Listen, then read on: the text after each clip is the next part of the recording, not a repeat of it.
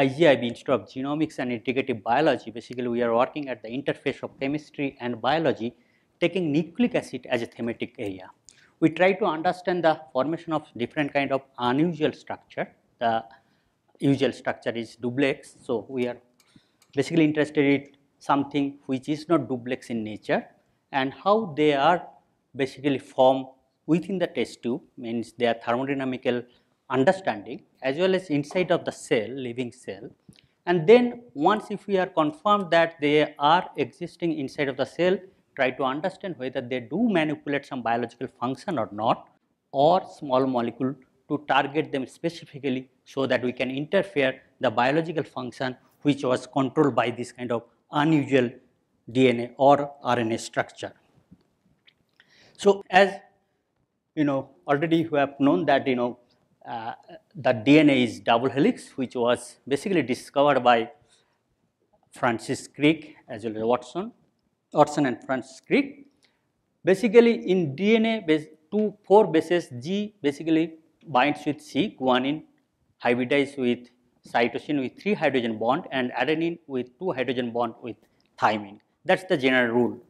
This rule is so much known that today we can basically write a computer program to come out different kind of nanostructure using nucleic acid strand, either DNA or RNA. But there is a deviation.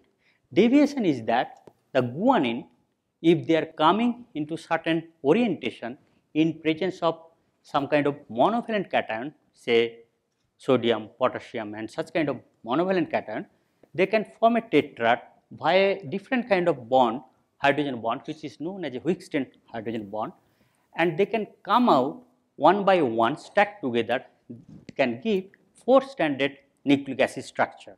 So this is basically duplex structure, this is a 4 standard structure and it is known as a DNA or RNA quadruplex. So we are interested to understand whether this kind of structure are thermodynamically stable in certain conditions or not, and if they are stable in certain condition, they are exist within the cell or not and manipulate biology or not.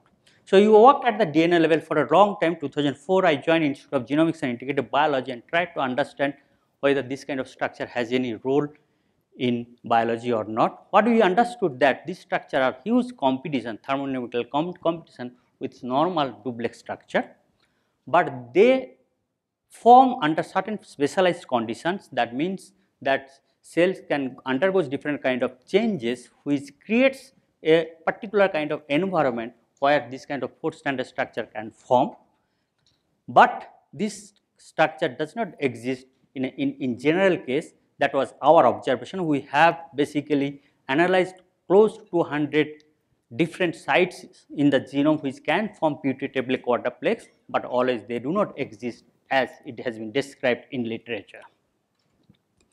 So we are interested that this kind of competition can be absent, not exactly absent, but their competition can be lower if the nucleic acid strand is single stranded. That means at the RNA level, most of us we know that RNA basically are single stranded, though they have ability to form different kind of intramolecular structure. So to ask this question in the genome level, we try to develop a tool which can give us idea where this kind of putative structure can form.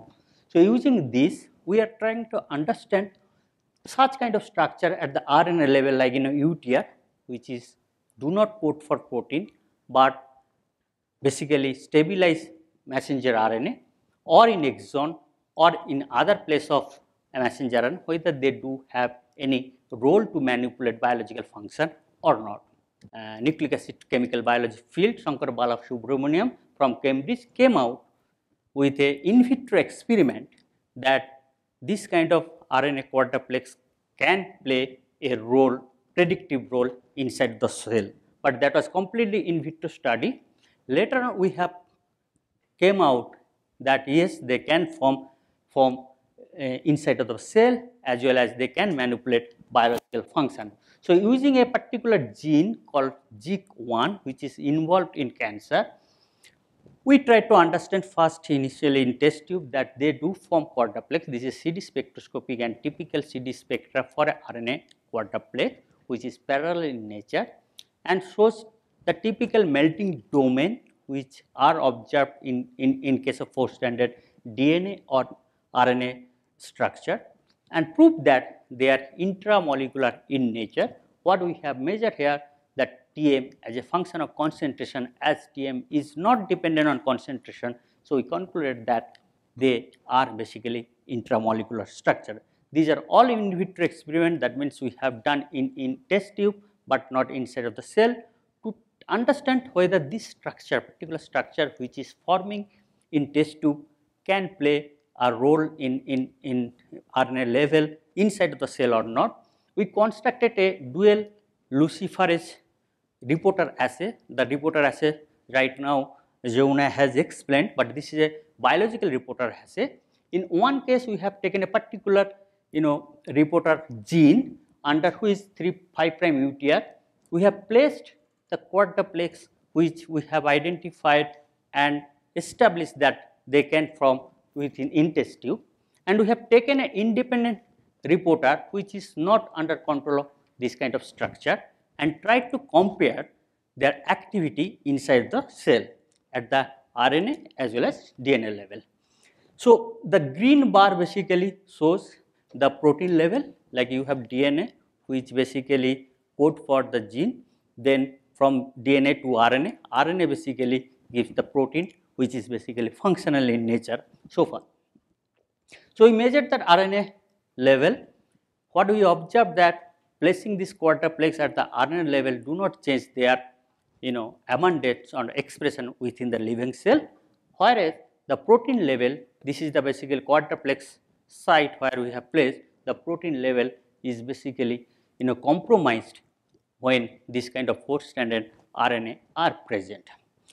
So, this was the first study to demonstrate that RNA quadruplex may play a role in living cell, which was acknowledged by this pioneer of this community, Shankar, that the 5' mutated G-quadruplex in living eukaryotic cell was published by our group.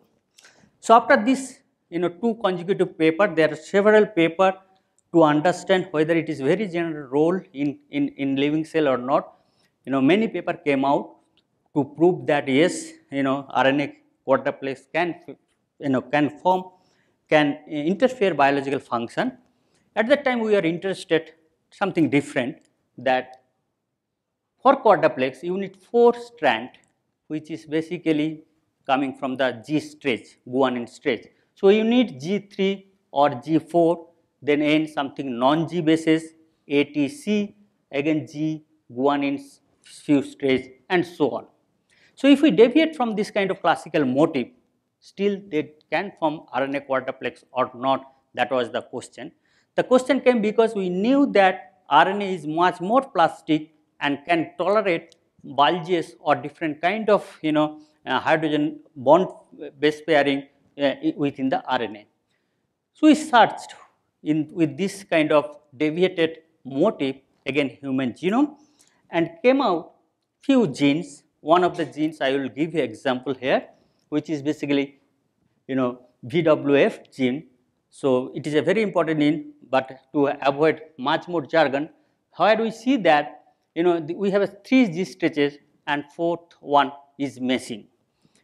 Whether this we have taken few bases from 5' and 3' side to understand they can form quadruplex or not. After considering few genes, we came out with these genes. We see that again a suppressive role of this kind of formation of quadruplex structure may play in this case or in this case. So, we then ask the question, so where from the 3rd strand has come? So, one of the question may come, it is not the 3 tetrad which is forming quadruplex, it could be a 2 tetrad. To ask that question first, what we have done walk through mutation. That means that if we change any G's among these stretches, and if it hamper the biological function, that means this base is involved to the towards the formation of quadruplex. That's what we have done. This is wild type, the original sequences which is naturally occurring, and this is the mutation which have considered. And as I told that, quadruplex in presence of in the original genes, they have a suppressive role. So deviation or more higher result than this, that means that it is involved. If I mutate this particular G, that means it is destroying the structure. That means that it is involved in the G-quadruplex formation. So that's what we did in this case, and with one exceptional, okay, we can see that almost all 9 Gs are involved in the quadruplex formation. That proves that it is a basically 3 tetrad, not the 2 tetrad which is forming inside the cell. Now, the third strand or fourth strand may come from the 5' side or may come 3' strand side. To check that, we have mutated again both the sides and try to understand which sides, if you do the mutation or change the bases, the biological function which was showing by the quadruplex is getting hampered. As you have from this graph, you can see that if I mutate 2 and 3, that means this side, 5' side, the biological function which was showing by quadruplex is not hampered. That means the fourth strand is not coming from the 5' side of that stretch. When you mutate 3' stretch, you can see that they are losing the biological function which was controlled by the RNA quadruplex. That means the third strand are coming from the 3' side of these sequences. But there are 7 Gs, if you count 7 Gs are there and I need only 3 Gs. That means there are 35 possibilities to form G-quadruplex from the 3' side. So, to understand exactly which bases again are involved, we try to mutate one by one, walk through manner and try to understand which Gs exactly involved in this case. So, again as I told you, if you see that the values is less than equal or less than 8, that means these Gs are not involved in the biological function, because if you change, the value does not change. In that case, sometimes it can better, but if you change those Gs which are involved in the G-quadruplex formation, they will change the expression level at the higher than the 0.8 or lower. So, from this study, what we have understood, this is just mapping of this 3G stretch, and this is the 5' side. We have, if I mutate these 2 Gs, that suppressive quantification of this luciferase activity is 0.5 around. That means if you mutate, this G-quadruplex are retained. That means they are not involved. If you mutate these 2, they are basically going to be close to the to the 1, and if you mutate again, this G is more suppressive role are observed. So that means these Gs may be involved in the G-quadruplex.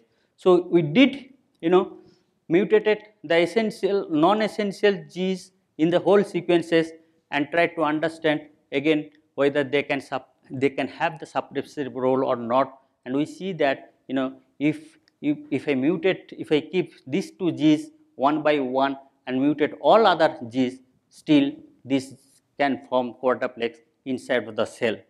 So we did lot of biophysical study, again came back to the test tube, tried to understand whether they can form stable quadruplex within test tube or not. As I explained you, this is typical melting domain of any quadruplex. We have seen that, and melting domain gives the TM temperature, melting temperature around 70 or 80 in both the cases, which is good enough to believe they are very quite stable. We did thermodynamical calculation by differential scanning calorimetry, and we have seen that they are quite stable, at least the physiological conditions, that means at least 100 millimolar potassium salt. So this is again typical CD signature, which basically again give us confidence that yes, if you still mutate certain Gs which is basically available in genome, still it can retain the quadruplex formation inside of the cell. So this is single cell level. Now there will be many deviation. You can write down all the deviation, but there is a technology you can go for high throughput cloning. That means you can create this luciferase experiment for a particular sequence whatever you are thinking. So, we try to test around 30 to 40 genes. I have 20 genes expression level experiment here, and most of the cases couple of 1, 2, 3, 4 out of 20, 4 or 5 they show that they do not involve in G-quadruplex formation, but rest of the deviated sequences are involved in the G-quadruplex formation. That means it tells us that for having G-quadruplex you do not need a classical motif which is known in literature. We have compared this kind of study at the DNA level, but in DNA case you need actually that kind of classical motif G stretch for 4 times at least to have the quadruplex, and that can show biological function. So, this is the main outcome of our result, and let me thanks here again to you for your kind patience, and I will be happy to answer your question.